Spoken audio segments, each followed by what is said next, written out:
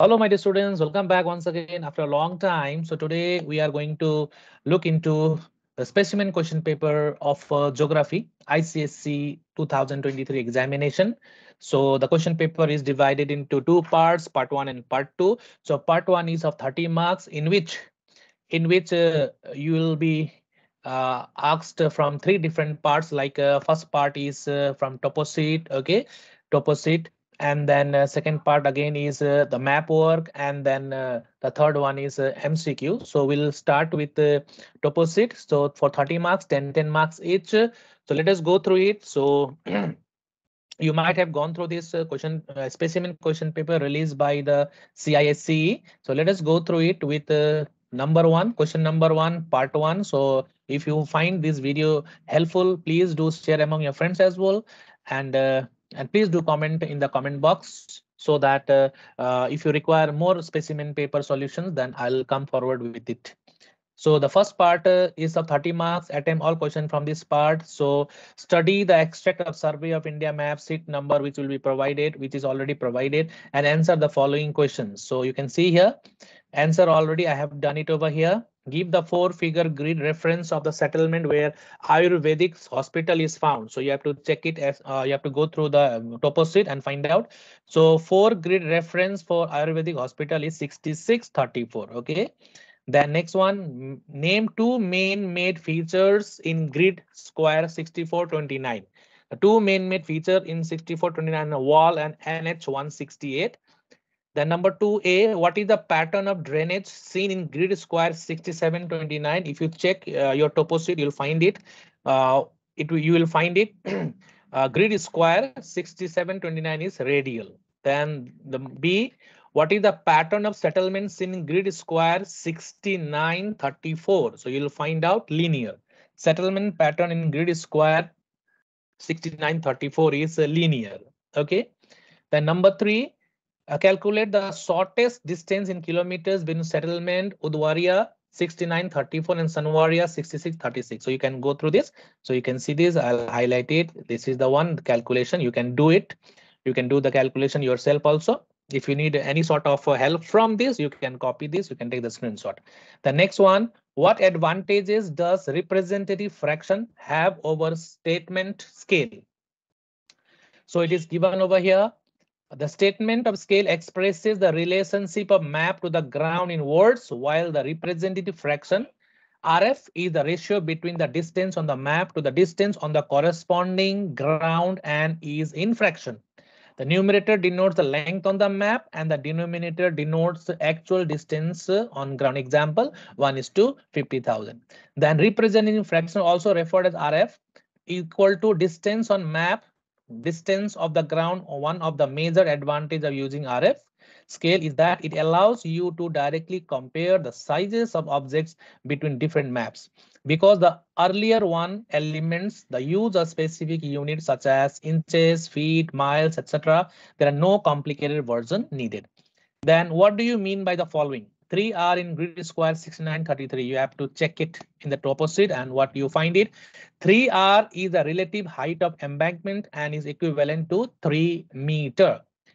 The next B, 0.437 is grid square 6729. So what it is the spot height of a particular place. Okay, so this is all about for 10 marks. 5 twos are 10 from topo sheet.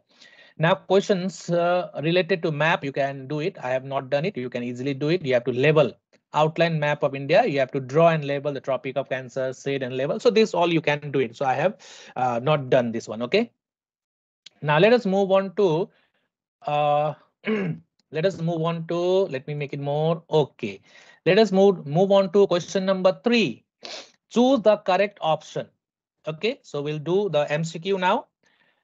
Choose the correct option. Dash is a hot and dry local wind that blow in North India during pre-monsoon period. So option A, B, C, D. So out of this, which one is the correct answer?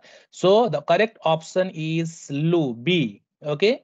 B is the correct option. Okay. B is the correct option. Lu is the correct option. Now next one is gully erosion is common in the Chambal Basin, Ganga Basin, Rajasthan, hilly region. So the correct option is Chambal Basin. Okay, so this one is the correct answer. Now number 3, dash and dash crops are associated with laterite soil. So which one is the correct one? Wheat rice, sugarcane rice, maize bajra, tea and coffee. So which one is the correct one? The correct option is tea and coffee. Tea and coffee. The number 4, which are the most widespread forest of India? Which are the widespread forest of India? The correct answer is C, tropical deciduous forest. Okay, this one is the correct answer. Now next one, number 5, dash is the oldest coal field of India. Which one is the oldest coal field of India? Raniganj, Jharia, Bokaro, Karanpura. So the correct answer is Raniganj. The correct option is Raniganj. Okay. The next one, cultivation of crops. Cultivation of crops and raising of animal is a feature of intensive farming, plantation farming, mixed farming, and commercial farming. The correct option is mixed farming. Okay. Then number 7, industries are also known as household industry. Dash industries are also known as household industry. The correct answer is which one will be the correct answer? Cottage industry. Okay, correct answer will be cottage industry. Number 8, Rourkela steel plant was built with the cooperation of. Okay, Rourkela steel plant was built with the cooperation of which country? USSR, Germany, Japan, France. The correct answer is Germany. Okay, now let us move on to number 9. Number 9, transport dash transport supplements the mode of transport. Which one is the correct option? Airways, railways, roadways, waterways, railways. And the correct option is roadways. Roadways is the correct option. Okay.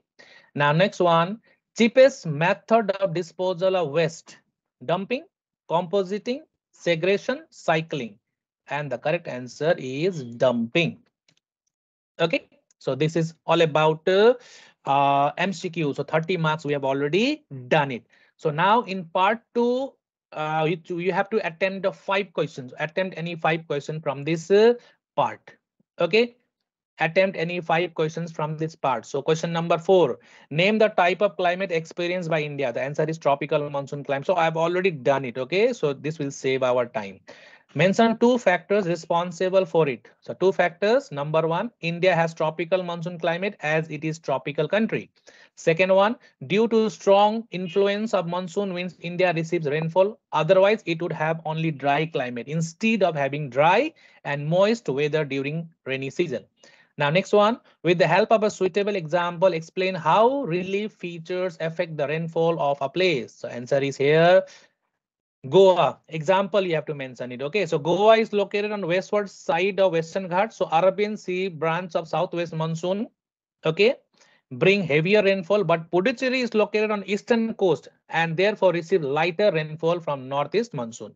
And second example, Rajasthan receives less rainfall, that is less than 50 centimeter rainfall, as the Aravalli range work as a barrier to the southwest monsoon. Okay. Give a geographical reason for each of the following. Annual range of temperature higher in Delhi than Mumbai. Why? You have to give the reason. Delhi is situated in the interior part of country, far away from the influence of sea, while Mumbai is a coastal city and is influenced by sea. Thus, Delhi has a higher annual range of temperature than Mumbai. Mango showers are beneficial local winds. So mango showers are beneficial local winds. So I think I made a mistake. Okay, whatever it is. The answer is mango showers or cherry blossoms are the local winds which blow in Kerala during summer. This wind help in the growth of mango, coffee and tea. Mango showers are beneficial local winds. That is correct. Now next one, the northeast monsoon bring almost no rain to the most part of India. Why? The northeast monsoon winds prevail over the country during the winter season and blow from land to sea. Thus, they do not carry any moisture to precipitate over most parts of India. However, when part of this wind blow over the Bay of Bengal, they pick up moisture there and strike the eastern Ghats, thereby shedding heavy rainfall along the coastal lines. Okay, So this one, you have to study the climatic data and answer the following questions. I think you have already done it. So I have done the calculation. Okay. Calculate the annual range of temperature. So I've given it over here. As per the given data, annual range of temperature can be calculated to be, this is 30.40 degrees Celsius minus 23.8 degrees Celsius equal to 6.6 degrees Celsius. What is the total rainfall during the monsoon season? So total rainfall 180.5 centimeter. On what coast is the station located? Give reason.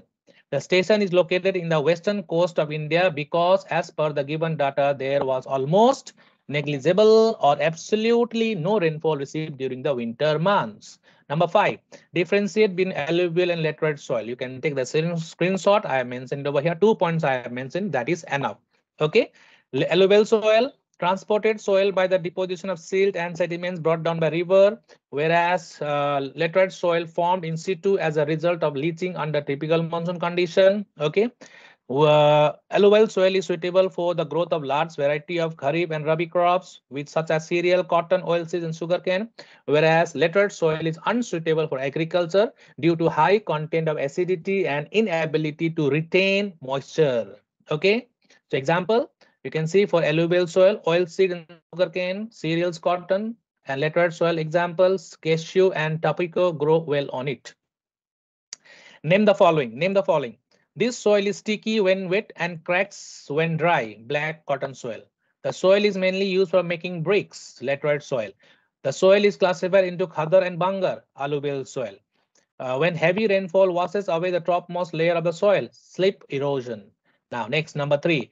Give geographical region for the following. Black soil is residual soil. Okay, residual soils are formed in situ, that is formed where they are found in their original position by the breaking up of a parent rock. Example, black soil, red soil, laterite soil. Black soil is formed in situ by the weathering of volcanic rocks or igneous rocks, hence are also known as residual soil. Red soils are generally infertile. Red soil is acidic in nature due to deficiency of lime, nitrogen, phosphorus and humus in the soil. The next one, alluvial soil differs in texture. So why it is so? Alluvial soil is coarse in the upper valley of the rivers because of the eroded matter is carried away by the fast flowing river. But in the lower course, the river reduces its speed and the soil particles become finer due to attrition or because of load itself gets eroded. What is soil conservation? Mention 2 measures taken to conserve soil. So it is mentioned over here. Okay. Soil conservation is the effort made by man to prevent soil loss from erosion or reduce fertility caused by overuses. What are the measures? Restricted grazing of animals, construction of dams. This is the only way we can conserve soil. The next, mention in 2 characteristics a tropical evergreen forest. The 2 characteristics are they are dense and heavy. Trees reach at the height of 60 meters or above. In books, you can go through it. Many more examples are there.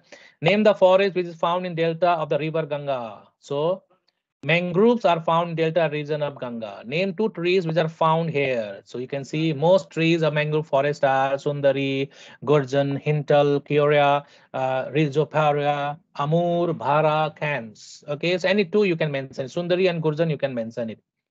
Give geographical region for the following. Okay. You can see, yes, xerophytic plants have long roots. You can see xerophytic plants have long roots because they are adapted to dry and hot climatic conditions of the tropical region so that they can fulfill their water needs from the deeper layer of the soil. Forests prevent floods. So how? For roots of the trees check the speed of running water, which does not overflow its bank and thus controls flood. Tropical deciduous forests are commercially most exploited. So answer is tropical deciduous forests are commercially most exploited kind of forest because they provide timber for making durable furniture, fruits, and other valuable products. Okay. Give 3 reasons why we must conserve our forest. We need to conserve our forest resources because they have favorable effect on climate or temperature and rain. They help in soil conservation. They help in soil conservation. They act as a flood control measure. They serve as a habitat of wild animal. So 3 marks, 3 points you can mention it. Number 7, mention 2 conditions necessary for the construction of wells. The well irrigation is oldest method of irrigation. A well is a hole dug in the ground to obtain the underground water. It is generally carried out in places where soil is soft and easy to dug. We have to define for 2 marks. Surface water, groundwater. What is the definition of surface water? Water, what is available on land in the form of river. Groundwater, underground water that seeps into soil, okay, and is located in large aquifers under the ground. Mention one advantage of canals and two advantage of tanks. So one advantages of canal is canals carry a lot of sediments brought down by rivers which get deposited in agricultural field and add to the fertility of soil. And the two disadvantages of tanks, you can see in the absence of rainwater during dry season, the tanks become dry and fail to provide water for irrigation. B, due to deposition of sediment, the tank gets silted up soon, and desilting is necessary for maintaining the storage capacity of tanks.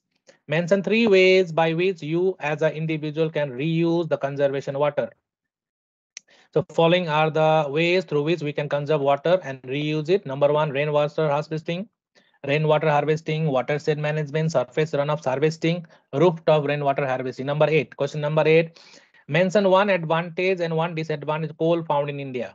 So main advantage of coal are it is source of direct heat and energy for domestic purpose. And the main disadvantage of coal in India are coal releases carbon dioxide which affect the environment leading to greenhouse gas emission and global warming. So one advantage and one disadvantage is enough. Name 2 states where copper is found in India. Mention one use of it. The major copper mines are in Khetri in Rajasthan, Singhbhum in Bihar, Malikjan Kand, okay, in Madhya Pradesh. Beside this, Guntur in Andhra Pradesh, Nagpur in Maharashtra also have this mine. So use, mention one use. So I mentioned 2, you can write down any one. Since copper is good conductor of electricity, it is used for making electric wires. It is also used in automobiles and in defense industries.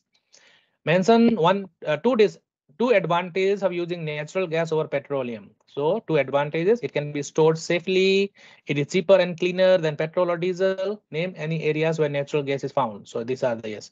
Region which has a natural gas deposit: Mumbai High, Assam, Rajasthan, Tamil Nadu, Tripura.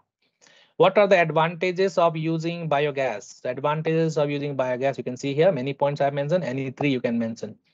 Biogas is cheap and clean source of energy. It is non-polluting and does not produce greenhouse. And third one, it is a renewable source of energy. Mention in 2 problems faced by Indian farmers. Lack of agriculture in India. Problems. Okay, see here. Lack of adequate irrigation facilities. Land holdings are uneconomic due to their small size and such the yield are low. Differentiate between intensive farming and extensive farming. First of all, what is intensive farming? I have mentioned. Then extensive farming. So 2 points is enough. Okay, so you can write it from here also. You can take the screenshot of the intensive and extensive farming. Okay, intensive farming is a system of farming that involves higher input of labor, increased use of fertilizer, pesticide, high quality of seeds, etc. Extensive farming requires less labor in large areas of land. Okay, and intensive farming is practiced in regions where the density of population is high, whereas extensive farming per hectare production may be less, but the total output is very high in this type of farming. With reference to rice cultivation, answer the following. Name a state that produces the largest quantity of rice. So West Bengal, Tamil Nadu, Punjab, Uttar Pradesh, Andhra Pradesh, northeastern states of India. Mention any 2 geographical conditions necessary for its growth. Temperature should be above 25 degrees Celsius. Rainfall should be above 100 centimeter. Soil should be deep, fertile. Okay. Then what is the best method for its cultivation? Transplanting method is the best method for rice cultivation, whereby seedlings or the tiny plants are first grown in nurseries, and after 4 to 5 weeks, when the saplings attain a height of 25 centimeter, 30 centimeter, they are transplanted to prepared rice fields. It is popular method because it gives higher yield. Mention 2 reasons why sugarcane cultivation is gaining importance in the peninsular India. So you can see here, sugarcane yield per hectare is higher in south due to tropical climate of peninsular India and long crushing seasons about 8 months. State 1 problem of sugarcane growers of Uttar Pradesh. Sugarcane is the annual crop, but the land available for sugarcane is less. Okay. The production cost of sugarcane in India is highest in the world. Okay, so you can refer your book even. Explain the term ancillary industry and public sector industry. So ancillary industries provide spare parts or component required by large industries. Okay, Public sector industries are owned and managed by central government or state government of the country. Okay, so you can see here examples like telegraph, railways, oil refineries, heavy engineering industry, defense establishments. Mention two problems faced by the cotton textile industries. Long staple cotton is not adequately grown in India, and thus there is a shortage of it. And the second problem faced is many factories are old, obsolete, and sick industrial units, and thus face low productivity. From where Tata Steel gets its supply of coal, iron ore, and water supply from? Okay, you can see coal supply, they get it from Jharia and Bokaro. Iron ore from Goru Masihani mines. Okay, that is in Mayurbhanj district of Odisha, and Nomandi mines in Singhbhum district of Jharkhand. Kharakhai and Subarnakrekha are the two perennial rivers that supply water throughout the year. What is the significance of electronic industry for education, entertainment, research? So you can see here education. Electronic industry engages and challenges students with innovative and interactive methods. Okay. Entertainment, electronics are used in televisions and video players, computers, and LCD projectors. Research, Indian electronic industry plays an important role in space technology, defense, and other such fields. Research by launching many indigenous satellites like Apple and InSat 1 and InSat 2. Question number 11. What is the golden quadrilateral? Mentioned two economic benefits. So it is mentioned it is the largest super highway project in India. It connects India four biggest metropolitan cities, Delhi, Mumbai, Kolkata, Chennai by 6-lane super highways. And the main economic benefit of these projects are providing fast and smooth movement, developing industries, and creating jobs. How is good transport network important for India? Any 2 points? Important. Transportation facilitates access to natural resources. It links the backward areas to the urban cities. Mention two advantages of railways and one advantage is disadvantage airways. So advantage of railways. Railways help in easy movement of people and bulky goods from one place to another. So one advantages. Okay. And next one, disadvantages. Air transport is expensive. It connects only major cities. Name the terminal stations of East-West corridor. The East-West corridor connects Silchar in Assam to Porbandar in Gujarat. Who looks after the construction and maintenance of the following? National Highway. National highways are main road constructed and maintained by central government. Border road organization looks after construction and maintenance of India's border roads and develop infrastructure in remote areas of north and northeast states of the country. And the last question, question number 12. Give two reasons why we need to manage our waste. Waste management is needed because improperly stored waste can cause health, safety, and economic problems. Okay, transmission of diseases due to accumulation of waste is a major threat to people and environment.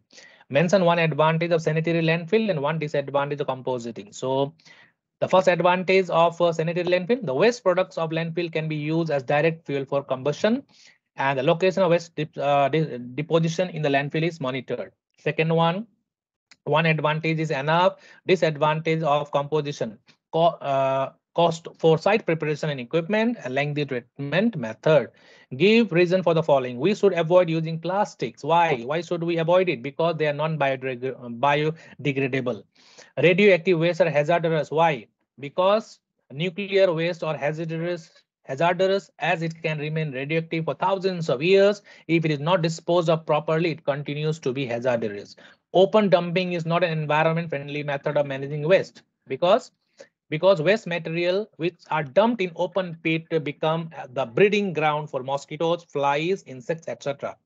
How will you as an individual reduce the reuse of waste at home? So you can write as per your ideas. Okay, what will you do in order to reuse the waste at home? So what I have written, each individual should take the following steps for reduction and reuse of waste. For example, should use eco-friendly product. Instead of CFCs, chemical derived from peaches and plums can be used to clean the computers, chips, and circuit boards. Should save electricity by switching off as and when not required. So this is all about from the specimen question paper for geography 2023 completely solved. So if you find this video helpful, please do comment and please share it so that I'll be very happy with your support. Thank you very much for watching. Please take care, stay safe, bye bye, and all the best for your board exam.